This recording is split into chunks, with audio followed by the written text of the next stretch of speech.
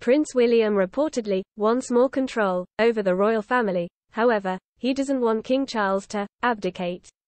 Associates of the Prince of Wales have spoken candidly about rumored tensions between the king and his son, emphasizing that their relationship is not detrimental, despite any differences, reports GB News. A source also claimed that William would respect his father's rank, unlike Prince Harry, who would not do as he was told. A former palace employee admitted that the king and his son have different work-life balances, claiming William and Kate would do things like give you 2 weeks off if your father died, while Charles's office has a more workaholic vibe. In November this year, the Prince of Wales expressed to a reporter his aspiration to surpass his family in the realm of charitable causes, making a bold statement.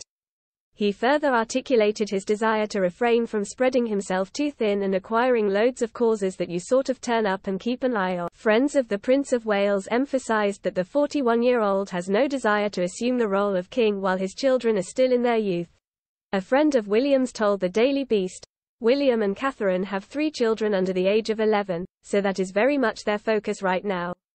William neither expects nor wants Charles ever to abdicate. Another friend of the Prince and Princess of Wales said, "Of course William expects to be given more influence and control as the years go by.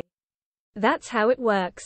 It's total rubbish to suggest that means they are at each other's throats." King Charles' friends refuted any suggestions of a feud, claiming, "Charles absolutely wants William to plough his own furrow. He is encouraged to do so, just as he was."